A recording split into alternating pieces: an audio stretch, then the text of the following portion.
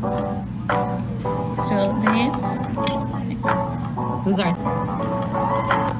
right, everyone, welcome to the Disability Dish, the UML Perspective. This is our first episode. We are so excited. My name is Janelle Diaz. I am a co-host and also an assistant director in Disability Services. I'm going to turn it over to my co-host.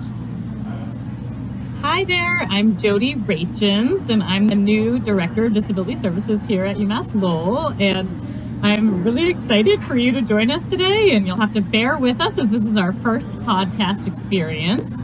I wanted to share that one really major initiative for the Disability Services Office sort of moving forward is to utilize our collective skills to reach the community beyond accommodations for students with disabilities. So we want to openly and actively discuss ways in which we can support our disability community members, whether it's within the university or outside networks or in everyday lives. It's important and impactful to make a major effort to reduce stigma and shame around disability. We are going to work towards flipping the script to highlight the uncountable strengths that show through various disabilities. So among the various initiatives that we plan to put out over the next few years in our office, we're rolling out this monthly podcast to provide representation and discussion around various interesting topics on disability. So we're going to be covering a whole bunch of topics coming up, including sort of what makes a change agent, what access actually means, and a whole bunch of other topics that may include the university and may not, just kind of whatever we find interesting. So today, in our inaugural episode, we have two very brave first guests to talk with us on topics of disability. And today we're going to talk about how disability is portrayed in the media and our societal understanding around invisible and hidden disabilities. And Janelle's going to give us a little disclaimer before we give our introductions. So we just want everyone to know, listeners and our guest speakers, this is just a discussion, conversation, your opinion, your perspective on these episode topics. So we just wanted to put that out there, that there's kind of no wrong or right. This is just your perspective on the topic. Without further ado, I'm going to have our first guest speaker introduce themselves, which I'm going to start with Amy. Hi everyone, thank you so much for tuning in today. My name is Amy Liss. I serve as the Director of Multicultural Affairs at UMass Lowell. Love working here, love our students, and I use she and they pronouns. Next up is Lauren. Hi, I'm Lauren. I'm a junior at UMass Lowell, and I am president of Disable the Label, the club. Lauren, do you want to share a little bit about Disable the Label? Give a plug while you're here. Sure. So Disable the Label is a social club that connects students with and without disabilities, and we're trying to build a community on campus where people can feel comfortable talking about their struggles on campus, whether they have a disability or not.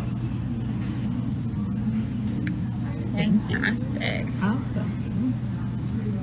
So I guess just kind of start the conversation, if each of you can kind of just talk to me about what the word disability, what kind of relationship you have with the word disability, if any, and what that means to you.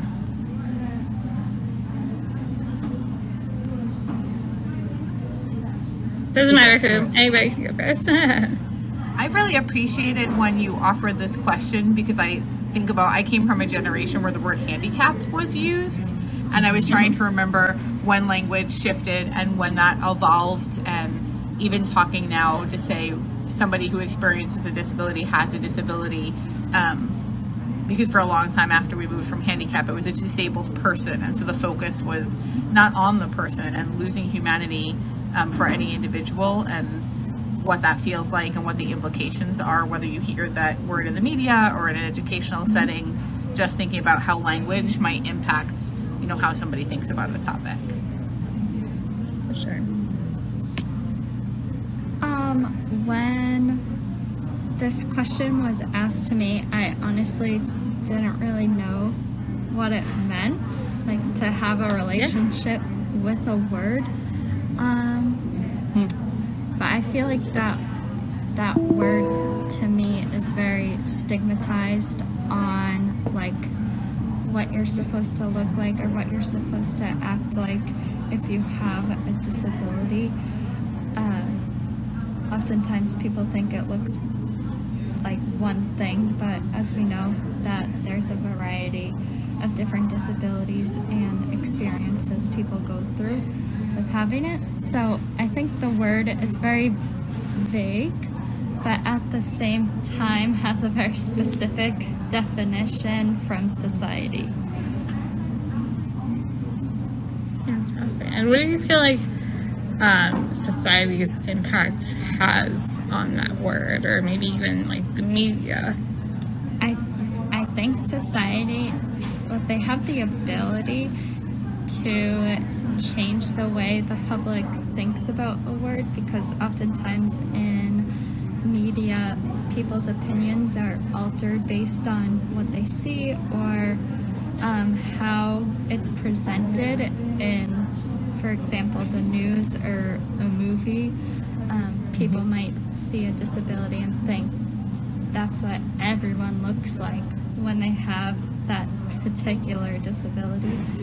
But they also have the power to say, even though this is one example of how somebody's life might be with this disability, that's not the case for everyone. So I think they hold the power to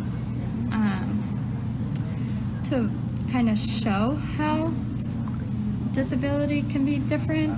Sometimes that power is not always used to the best of their advantage. Well, and I think Lauren brings up a really good point around the way that media will help to really shape public opinion and what that looks like. And I think about, we have a word or a phrase that's used, and how then that's used in the media, then how people think about that word, and then how public opinion will shape policy or shape litigation or shape law, or thinking about, we're in an education system, but that can also apply to healthcare systems, any number of systems that we apply to or a part of. And so when we think about our language, what's the individual impact in your classroom, in your community, in your friend group, but what does that look like on a larger scale, and sometimes without us even realizing that impact is growing and growing more broadly. And I think something you both have touched on, which is that there are so many different types of disabilities that it's nearly impossible for the media to encompass all of it. And as Lauren said, even within one diagnosis or one category, it is such a humongous spectrum of sort of presentation and experiences for people. Disability as an identity is sometimes an enormous a part of somebody's identity, and sometimes it's a medium part of their identity, and sometimes it's barely a thought of part of their identity, or it ebbs and flows. It's really kind of fluid. And so it's really interesting because Janelle and I have been talking a lot about how there is a lot going on in kind of TV shows and movies lately where there really is a greater effort to include different disabilities kind of right on the screens that we're watching. And I sent out this newsletter from our office, and one of my favorite pages is kind of thinking about the show everyone's talking about, Station 11, has some disability representation, and I didn't put on there, but there's the show Atypical that just wrapped up that has some really interesting trajectories around an entire family and their relationship with somebody who at the center has a disability, but their own kind of stuff going on as a family. HBO has the Sex Lives of College Girls, which is a hilarious comedy by Mindy Kaling, and there is they did an interesting job with that one because there's a famous kind of social media influencer who I think she has ALS, and she is in a wheelchair, but they never talk about it. She's just a character who goes to college, and she's like really confident, and she, it has nothing to do with her having a disability, and she's just in the show, and it's like pretty cool because she's just doing her thing as an actress in the show. And I'm curious what you all think in terms of what you're seeing and kind of you know, if you're feeling like it's doing a good job, if it's not doing a good job, or kind of mixed, you know, what you all think of sort of how, what you're seeing out there from your couches.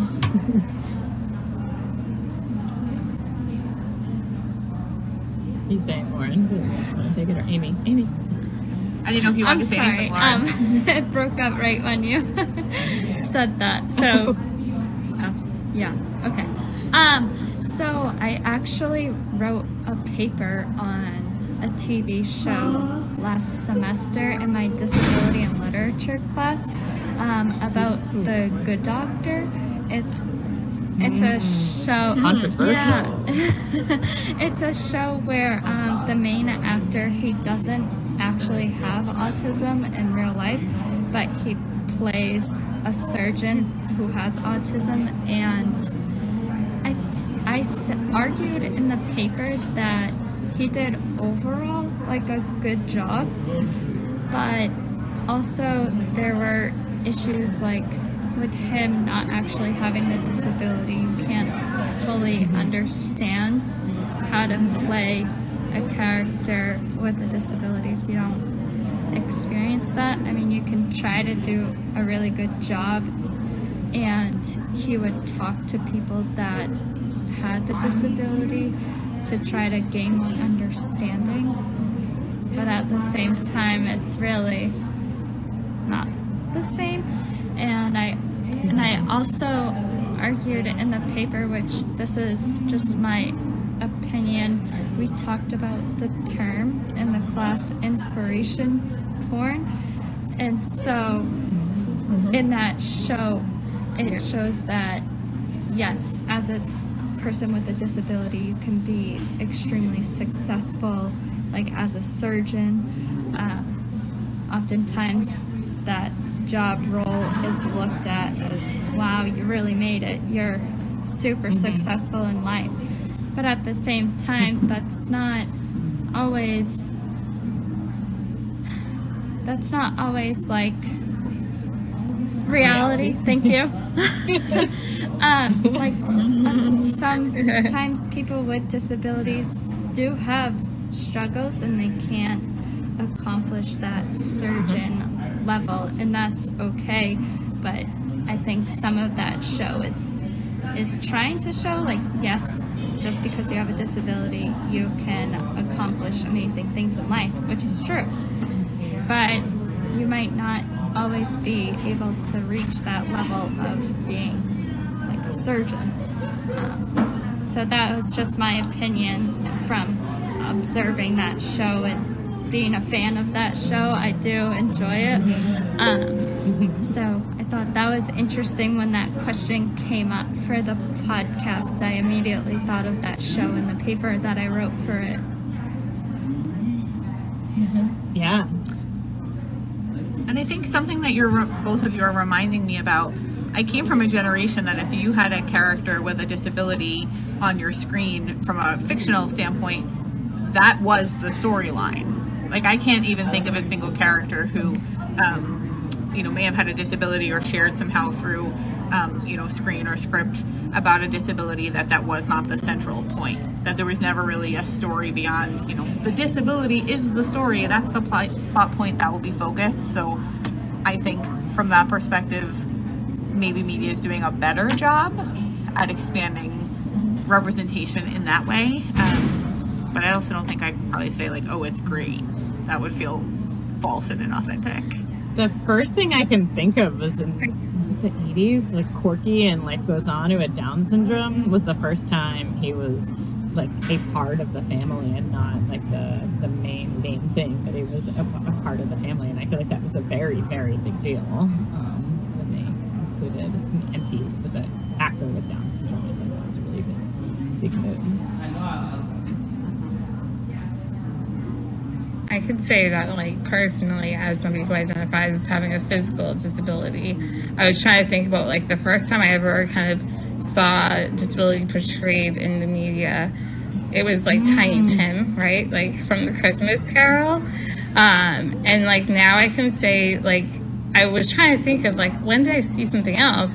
And I was like, well, I'm even thinking about invisible disabilities, right? Like you're just thinking about physical disabilities. And still currently right now, now we're starting to see kind of more of the invisible and the physical being portrayed, which is kind of nice, right?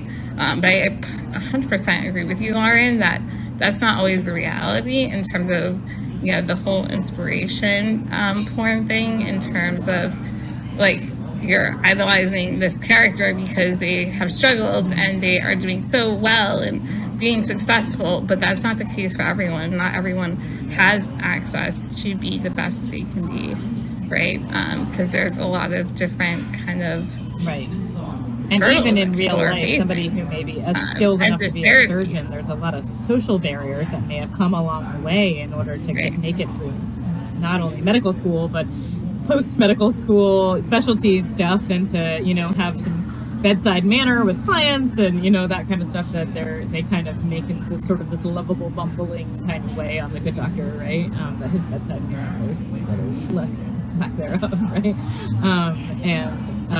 But yeah, I think it's interesting, Lauren, that you say too that, I lost my point. I thought was that he doesn't have a disability and he's playing a disability, and I think there is an effort being made to have people with disabilities playing that character, but it's still not widespread at all. I'm curious what folks' thoughts are.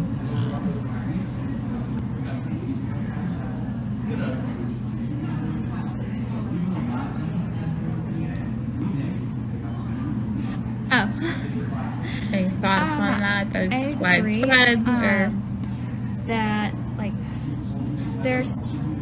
I feel like there's some actors and actresses playing people with disabilities that actually have that disability. Like in the movie A Quiet Place, the actress in real life is deaf and she plays a character who is deaf. So I thought that was a nice representation,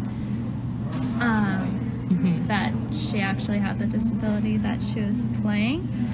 But then also at the same time, I thought a lot about this question, and I don't think that people with disabilities should be limited to the characters that also have their disability, because that's not really why they became an actor or actress. They love acting and they want to play a variety of characters, not just somebody that experiences the same disability that they do. And the same thing with people without a disability. They want to try to play the character to the best of their ability, whether they have a disability or not.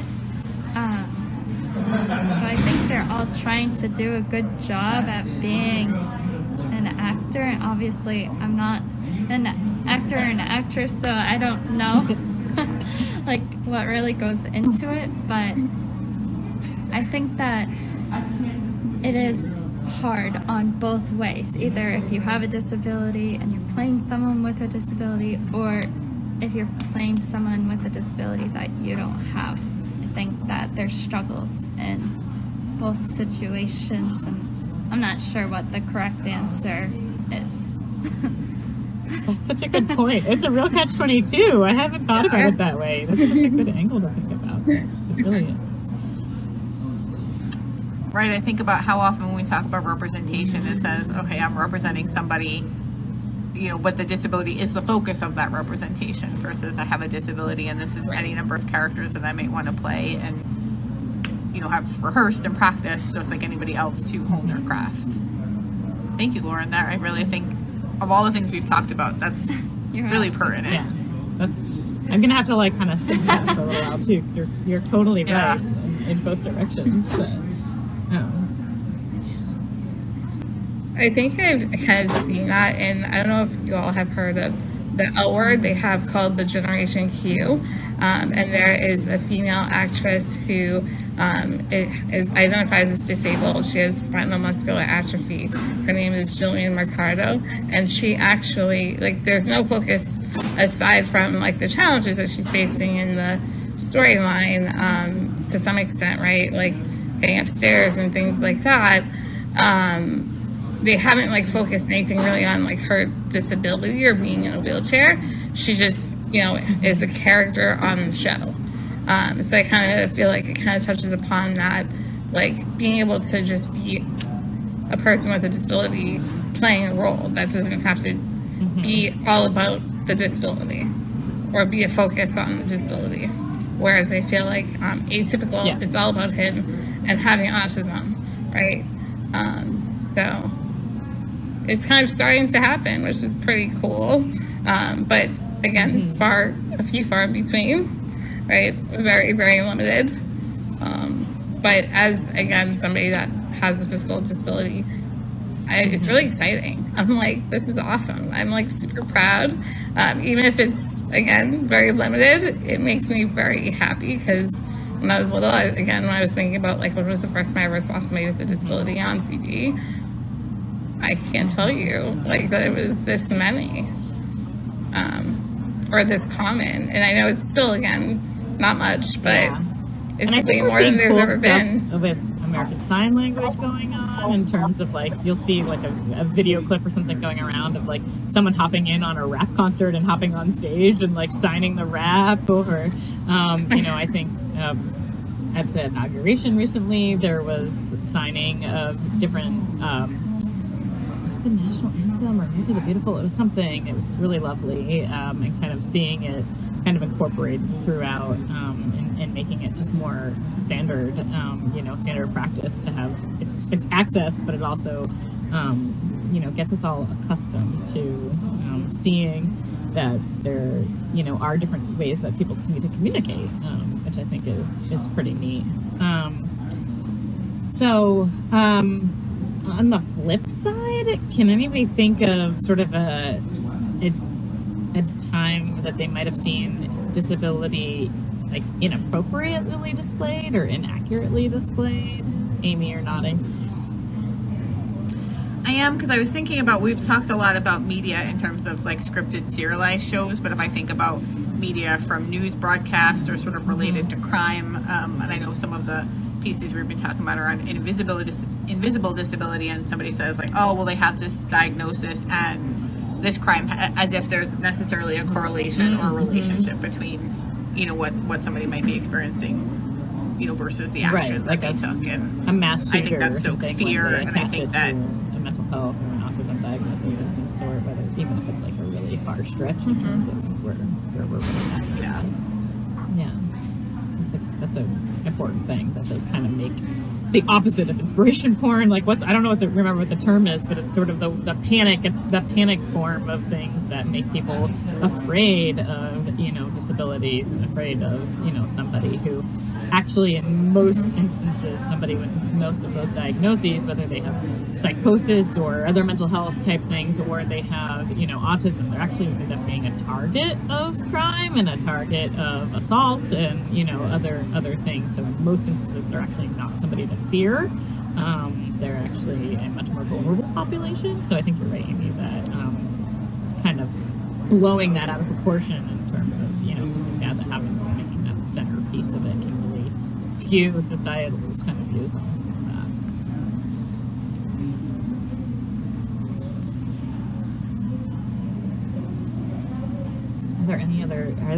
Are there times in like movie or media where you really didn't like the way something was portrayed? Like, I'm trying to think. I feel like often it's just like the poor, like, you know, person that like can't do something or they kind of overcome this huge challenge, right? So I can't say something specific about being portrayed like I think, Lauren, what you said though just sounds sort of being mindful that the way any disability is being portrayed in one instance is in no way the way it is as an experience for the wide variety of people. And disabilities are really complex, and they, there may be physical and invisible, components to it, that somebody may have various kind of things going on that are hard to represent and show. And I also would think, thinking about all the disparities and cultural identities, right, and how that also impacts a person and their disability. So I think there's so many different factors that play in to it as well.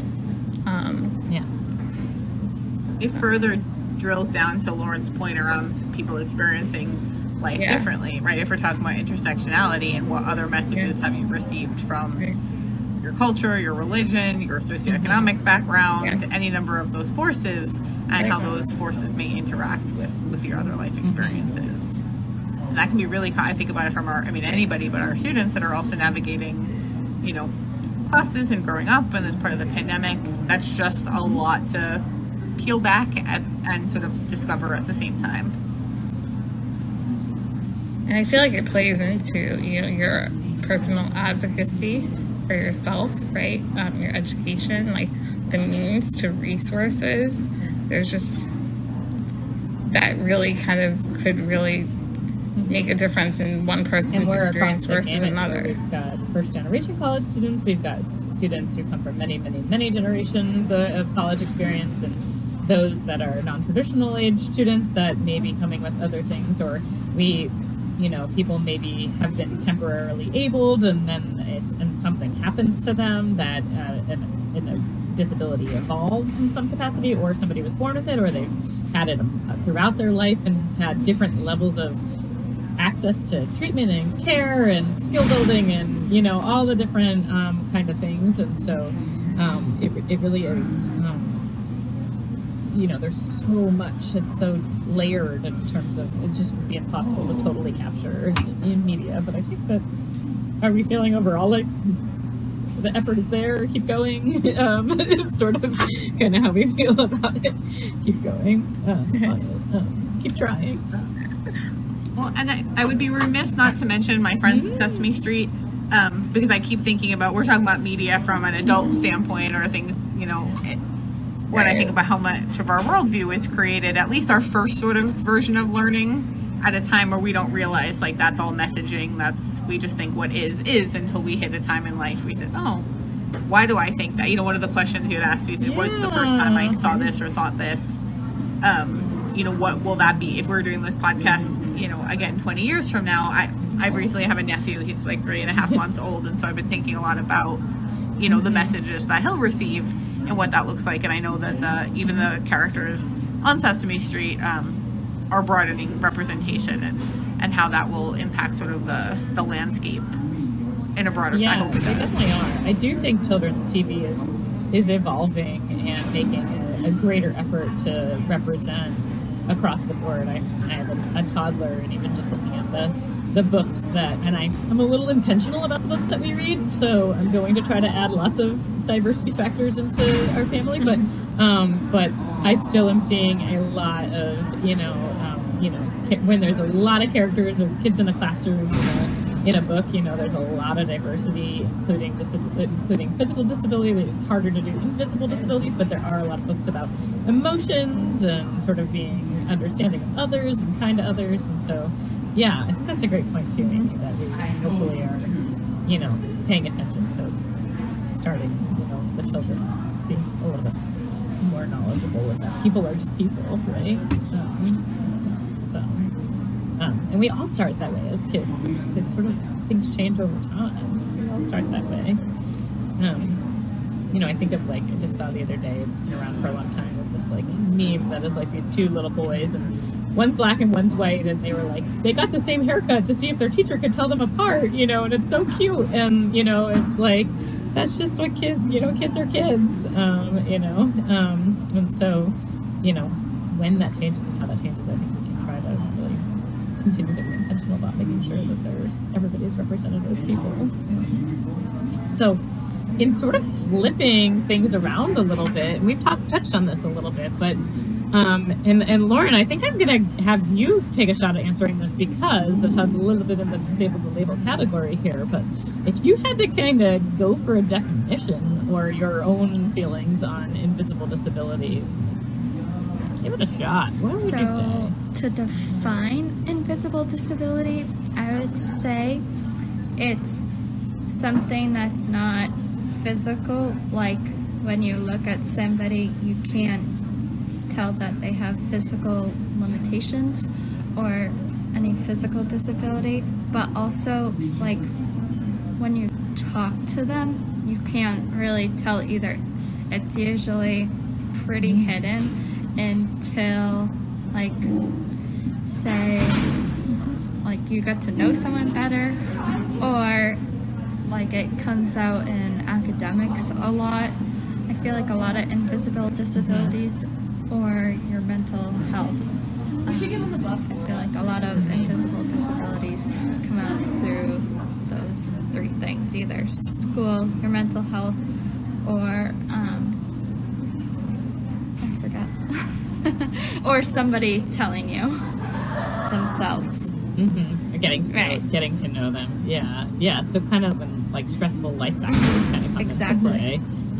That's when things can play out too. How somebody might handle a lot to juggle, which we're all handling a lot to juggle right now, no matter how we look at it. Thanks. Yeah. Amy, do you have anything to contribute? Yeah, I was just thinking about the additional component of thinking, you know, how do you share that with somebody? When do you share that?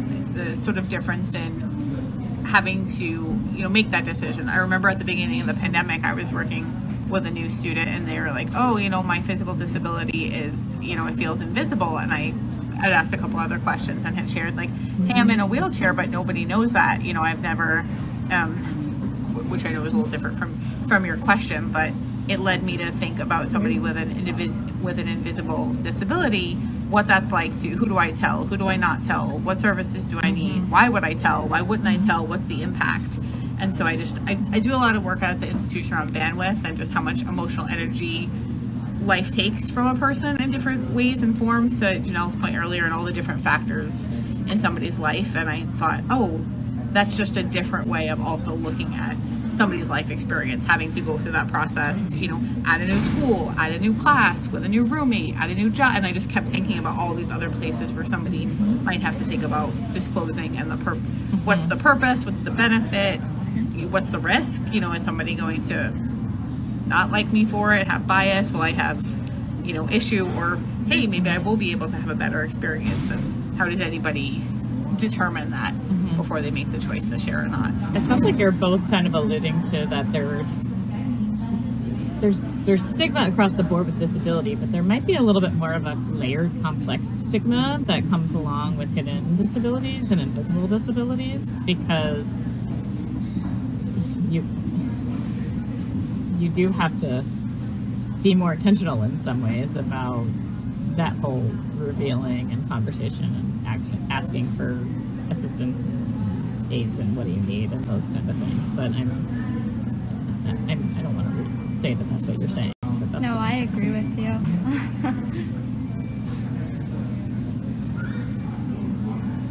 Janelle, what do you think about that?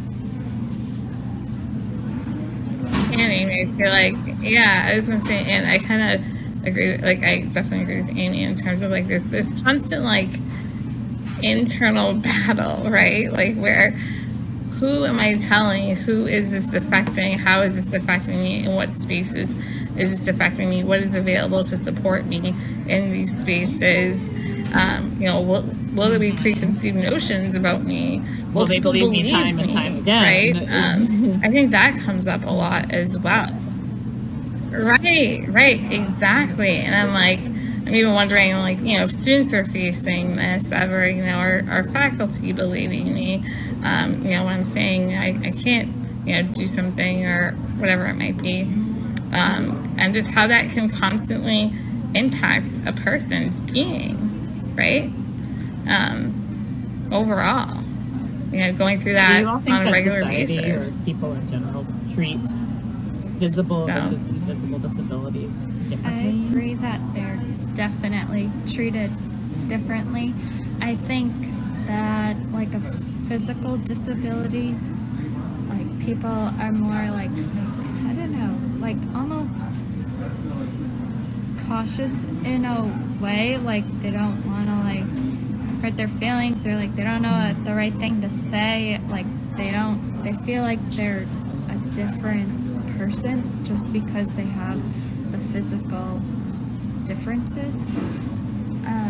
But with invisible disabilities, I feel like people kind of say things that they might not realize they're talking to someone that has an invisible disability, and they're just kind of like ignorant to think like, oh, well, if I can't see it, then it must not be there. But like we're saying now, that's not true at all. But I also think that it's easier to kind of meet people and make those new initial relationships with an invisible disability, because that's not the first thing that people see. And unfortunately, I think that's a lot of the times what the first thing people see when meeting someone with a physical disability, where I wish that wasn't true, but I think it is still more common than not to have that initial like stigma almost, that people with a physical disability are going to be a certain type of way. And there's also that stigma around invisible disabilities, that they're going to be a certain type of way. But you can also hide that when meeting new people if you have an invisible disability at first. That's just my opinion.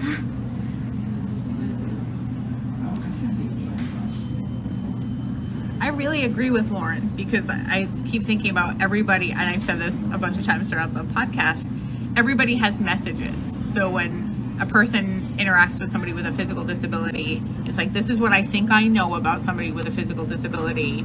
They, will quote unquote prove me right or prove me wrong, like unconsciously, not on purpose or, in an active, checklist sort of way.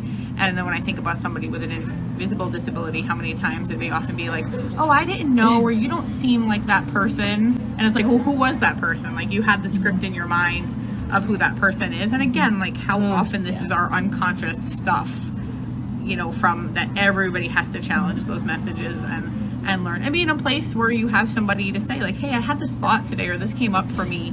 I say this all the time. I was like, but nobody learns from a place of shame and blame. Like, people immediately shut down if that's the case. So how do people take responsibility for their own work and find those resources and find those people to talk to without ever assuming that, a person with a disability is the person they should get all the resources from, or like use some help. We can't tokenize like anybody in any type of category, right? But it's complicated to figure out where do you, where do we get the education, where do we get the, the ability to be, understanding and open-minded, without saying, you're the one who teaches me. And I think that comes with like experience, right? And being like around people with different disabilities, right? But how often are people around different people with different types of disabilities? So I think we all, again, and that's why, I had put the disclaimer, this is all perspective. We all have our own perspective based off our own lived experience, right? So like my experience as a person with a physical disability might be completely different to somebody else's experience with another physical disability or even an invisible disability, right? We can agree, we can disagree, but I think it's just being kind of open to learning and to, again, like you said, Amy, kind of owning up to those kind of preconceived notions, thoughts, and biases that we might have based off of just things that we assume. So we're going to kind of wrap up today things that we're experiencing and which learning. Is, how do we support one another in inadvertently making assumptions or hurting people's feelings, and that unconscious bias that comes up with any diversity category, but disability in particular, since that's why we're here today. And I think, one of the things that I'm hearing I'm going to take a stab at sort of my thoughts on the answer, because I strongly believe, and I'm the director of disabilities here, I'm a strong advocate for disabilities. I strongly believe that making mistakes are going to happen. It's about how you respond to the mistakes and how you make the repair and how you move forward and learn and grow. And, you know, there's no way around making mistakes. I can still probably make a mistake on a daily basis and can still grow every single day. And I've been in this field for like 20 years. And, you know, so, you know, but that has to be the core of how we can continue to, you know, be conscious of our efforts with others. So that's my 2 cents on how we can tackle this one. Often people are afraid of saying the wrong thing, so we say nothing. And nothing good has ever come out of that. Then there's just the questions remain, the unsureness remains, the lack of resource sharing remains. And so wherever that is for somebody to say, where do I go? Whether that's attending a program, going to one of the offices and having a conversation with somebody, doing research on your own. You know, I think about like that didn't exist. I feel like I keep aging myself in this space from that generation, but I had no internet growing up. And so I think about, yes, make sure your resources are reliable and legit and all of that. But at the same time, I think there's so many opportunities for people to seek out true knowledge from credible sources. Say, be an ally or be an advocate, depending on where you lie in terms of your relationship with disability. And then also being okay with being uncomfortable. So I think often we are not okay. And I mean, personally too, I've been in situations where I'm not comfortable being uncomfortable. And like you said, Amy, then I don't say anything. But it's okay to be uncomfortable and being open to learning and being open to new experiences and new people who are different from us. Saying, like, if a person says that doesn't make me feel comfortable or something like that, that actually takes courage, and that's a little bit, you know, there's something to be commended to even speak up and not just like let things go and let things lie. So, you know, being open-minded that it's not a criticism of you per se, they trust you enough to have the dialogue and the conversation with you. So, you know, to take it as an asset and a growing point is to say, thank you for sharing that with me, that I said that or I did that wasn't comfortable, you know. I think that, you know, we try to take it with an open mind and say, I know now that, thank you, you know, because it was maybe not easy for them to say it, or to say it for the millionth time to the millionth person about how they feel on that matter. So we have, and I'm going to let Janelle ask it, but we're going to ask in every podcast, we're going to ask sort of a final wrap-up question. So we're going to end with that today. Yeah. So today's final question is, after this conversation, what is a takeaway that will stick with you? And has anything changed about how you feel as a person with a disability or an ally about disability stigma? So the first part is, what's your takeaway? And the second part is, how do you feel as a person with a disability or as an ally about disability stigma? Now about stigma.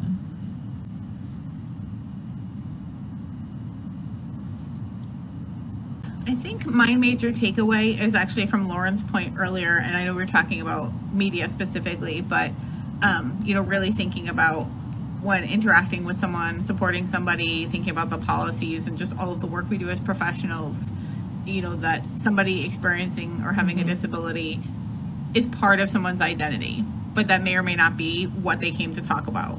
You know, what are the assumptions that says, you know, if somebody shows up, you know, what's most salient in the experience right now? It may or may not have anything to do with that disability. And so what does that mean for the way that teams process, what kind of supports we offer? So I'm going to be thinking about that and sitting with that for a while. And I know we mentioned it specifically around the media, but I was like, oh, that really applies to life in general, which I guess is maybe some of the better parts of media.